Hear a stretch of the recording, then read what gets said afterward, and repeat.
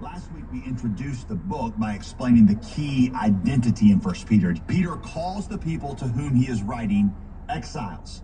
An exile is somebody from one place that is temporarily taking up residence in another. An exile, I explained, is not an immigrant. An immigrant wants to make their new place of residence their permanent home. An exile is not like that. They may have to live in this new place for a while, but their heart still belongs to their home country. An exile is also not a tourist. A tourist just passes through a new country with little concern about the people around them. Maybe they have some sense of bemused curiosity, but that's it. Peter says we shouldn't be like tourists either. We are exiles. We temporarily take up residence. We make our dwelling place in this new place that is not our permanent home. We care for it. We invest in it, but we never lose our longing for our true home. If you live as an exile, do you know what that means that you will be in the society you're living in? Different. How can you not be different? You're from a different place. You speak a different native language. You hold a different set of values. If you've been spending time with lost people and they cannot tell that you're not from around here, well, honestly, maybe you're not.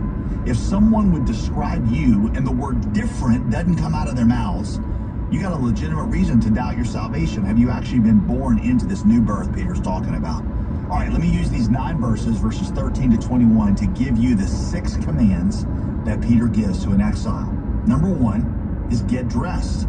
Verse 13, therefore, he says, with your minds ready for action, be sober-minded. With your minds ready for action. The old King James Version that I first memorized this verse in translated that verse as this: gird up your loins for action, which is literally what the verse would say in Greek if you just translated the words directly. Gird up your loins. In other words, get dressed for battle. You ever shown up somewhere dressed totally wrongly? When the last Star Wars came out, my family had one extra ticket, so we invited one of our single student leaders to go with us. I told him that the one catch was that we were all dressing up like Star Wars characters, so he should also. Which, of course, we weren't dressing up like Star Wars characters, so he showed up at the restaurant in full Star Wars costume, and we were all just sitting there in regular clothes. And in fact, he walked up to the table, and he's like, hey, where are your costumes? And we were like, gotcha. Now, that's all fun and games, but showing up somewhere dressed wrongly could really hurt you if it's in the wrong situation. I mean, imagine if a friend asked you to come over and help him do some construction, and you show up thinking he's invited you to a dinner party. You got on your loafers and a sweater vest, and what you really need are work boots and jeans. The worst would be, of course, to show up for battle dressed for leisure. Your opponent is suited up with all kinds of gear and weaponry, and your loins are girded about with a towel and your feet are shod with flip-flops. You wouldn't just feel silly in a moment like that. You'd be putting yourself in mortal danger. Yet this is exactly what many Christians do when it comes to spiritual things, Peter says. They just don't take the battle that seriously. They're lazy in their approach to Scripture. They rarely pray and plead for God's strength in situations that they're going through. They don't take temptation seriously, and they have no accountability with sin in their life, and they flirt with sin often. They treat sin and areas of compromise in their lives lightly. You know, the bad thing with most sin is not the action itself. It's that you give Satan a foothold into your life. By the way, I know that I'm talking to somebody out there right now that is entertaining a sin. Right now, you're in compromise. You're looking at porn. You're in a relationship that your godly friends are all worried about. You're starting a relationship that's wrong, or you're doing something unethical, whatever. I'm not sure exactly what it is. But you've given a foothold to the devil, and he is going to destroy you with it. I am telling you from the Holy Spirit, do not play around. That's what Peter is saying.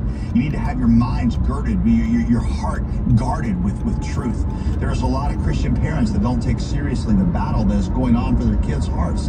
I don't care if your kids are in public school, private school, or homeschool. God holds you, the parent, responsible for the shaping of their hearts. That's never something you give away to somebody else. He's holding us responsible to protect our kids from the lies that the enemy is trying to seduce them with. Peter is going to say in chapter 5 that Satan walks about in our society like a roaring lion seeking whom he may devour. Listen, if I knew that there was some kind of predator on the loose in my neighborhood and I let my kids go out completely unsupervised, how would I not be considered a delinquent parent? Listen, a far more dangerous enemy than any sexual predator is hunting your child and mine. And that predator is named Satan, and he is using the winsome lies of the culture to destroy them. Peter says, wake up and get dressed. Clothe your mind in Scripture. Bathe your heart in prayer. The second command in the second part of that verse, if you look there, is lift your eyes. Set your hope, Peter says, completely on the grace to be brought to you at the revelation of Jesus Christ. Peter is urging us to set our hope exclusively on what God has promised to us as our eternal inheritance. And what is that, do you recall? That we will know Christ, that we will be like Christ, and that one day we get to be with Christ in a place where there's no more crying and no more pain and all sad things come untrue. Peter says, set your hope completely on those promises. Don't cut it or water it down with anything. You ask, how do Christians water it down? Well, they set their hope or their happiness on other things that God needs to provide for them in order for them to be happy. I'm glad I know Christ, you might say. I'm glad He's making me be like Christ, and I'm glad I have the promise to be with Him one day. But I also really, really need you to provide me with good health, with good kids, a great marriage, lots of money. And then when God doesn't come through with one of those things, we accuse God of letting us down. But let me just ask you to consider, what do you feel like God has to provide for you in addition to the promise to know Christ, to be like Christ, and to be with Christ? What else does He have to provide for you in order to fulfill His promise to you? You know, Christians love the verse Romans 8:28. We know that God has promised to work all things together for good to them that love God, who are called according to His purpose. But you have to ask, what is that purpose? Well, Paul answers the question in the next verse. Paul says, here's God's purpose. Here's the good thing that He's pursuing in all these things. Those that God foreknew, He also predestined to be conformed to the image of His Son. His purpose is for you to know Christ and to be made like Christ. That is how all these things are working together for good. So yes, pray and ask God to bless you and take care of you now, but put your hope exclusively in knowing Christ and being made like Christ and being with Christ. And if in a particular season that's all that He gives you, you can be satisfied with that. Here's command number 3. Don't look back. Here's what he says. As obedient children, do not be conformed to the desires of your former ignorance. You know, before you came to Christ, your life aspirations arose out of a wrong way of looking at the world. Peter calls them the desires of your former ignorance. Wrong desires that grew out of wrong ways of looking at the world. You thought, for example, that making lots of money would make you happy. And then maybe you saw that the people who made the most money didn't seem to be the happiest. Or maybe you thought romance was the key. If you could ever just find that special person and the love of your life. You know, I saw an interview recently with the hip-hop star Drake where he said one of the most profound things about the human soul. Here's what he said. There was a point where I felt like I needed to keep the company of a different woman every night. I was trying to fill a void. But in those moments after sex, I'd know that it wasn't working. Those quiet moments are the realest moments that a man will ever have in his life. The next day, I would convince myself to do it again, but during that time, I always knew it wasn't working. Maybe you thought that being liked by others was the key. Or maybe you thought you'd find this by being the best. You know, like everybody else right now, I'm watching the Michael Jordan documentary, The Last Dance. Here's a guy who is literally the best that there ever was. And it didn't lead him to happiness. It led him to emptiness and to an unsettledness that you can see come through in these interviews. You assumed maybe that life with you in charge was just going to make you happy, but something woke you up to the fact that it just wasn't true. Or maybe you just considered the cross. You know, if Jesus Christ is true, then the way of rebellion against God leads only to death. That's what the cross shows you. Real life is found only from the resurrection. And so when you realize that, you turned your back on your self-willed way of living and you surrendered to Christ. You demonstrated that by being baptized and declaring that you were being buried to your old way of living and raised to new life in Christ.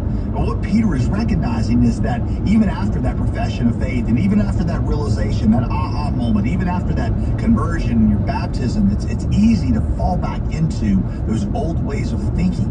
Now you, for example, you sense some unhappiness or you're discontented and the first impulse you have is, I just need some more money and then I'll be okay.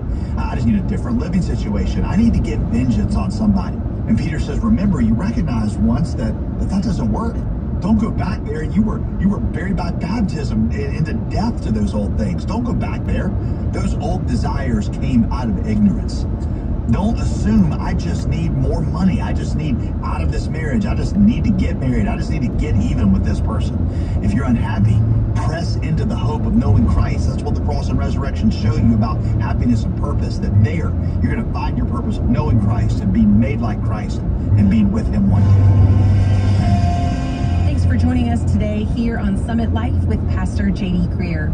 We'll get back to today's teaching in just a moment. But first, I'm very excited to tell you about our brand new featured resource starting today. And we're officially kicking off the holiday season by offering our Summit Life listening family a set of Christmas cards that reflect the true meaning of the season. There's something undeniably special about receiving a handwritten note, particularly during the festive season like Christmas. In a world dominated by screens and keyboards, it's easy to forget the joy of holding a physical card in your hands. It's a reminder of the warmth and thoughtfulness that goes into every message. And what better way to rekindle that spirit than through Christmas cards? Don't miss out on this set of 20 exquisite holiday cards crafted just for you by giving your gift of $35 or more to this ministry. You can donate today by calling 866-335-5220 or by visiting us online at jdgreear.com. Now let's get back to today's teaching. Once again, here's Pastor JD. Command number 4 is be weird. Now, some of you have instinctively been obeying this command from birth, and you don't need any kind of admonition, but I'm talking about a different kind of weird, okay? Verse 15, but as the one who called you is holy, you also are to be holy in all of your conduct. Verse 16, for it is written, be holy because I am holy, quoting from Leviticus 11. Holiness. Holiness. That is a strange word for most Americans, and to be totally honest, it's not very attractive to most Americans because the word conjures up images of something sterile and boring, bright, white, colorless light, or maybe sanctimonious, pious, prudish religiosity that's just no fun. But think of holiness as wholeness, W-H-O-L-E-N-E-S-S, which is actually where we get the English word holiness. Holiness is holy, perfect goodness, holy, perfect justice, holy, perfect integrity, holy, perfect love. Now, we're all attracted to those things, right? Perfect justice, perfect beauty, perfect love. Who wants a government that is partially unjust? No girl wants to marry a guy that is only partially truthful or partially faithful or partially loving. God is pure goodness, and so things like injustice and impurity and deception are repulsive to him. Habakkuk 1:13 says that God is of such pure eyes that he cannot even behold evil. That doesn't mean that evil is invisible to him. It means he can't look on evil with neutral emotion. I mean, think about watching something that you find repulsive, a torture or some kind of injustice. You see something presented, a movie or a documentary on cruelty or abuse, or the damages of marital infidelity or racial.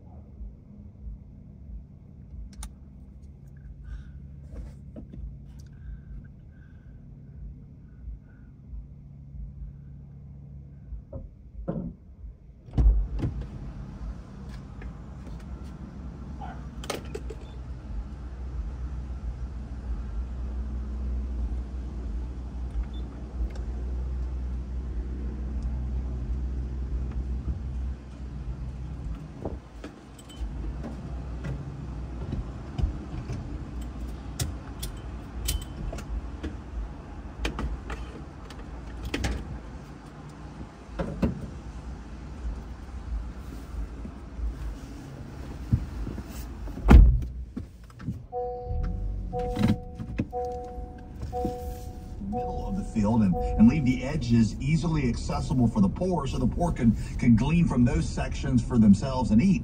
Now, nobody else in the ancient world did that. Farmers in those days would, like most business owners today, try to wring out every last cent of profit from their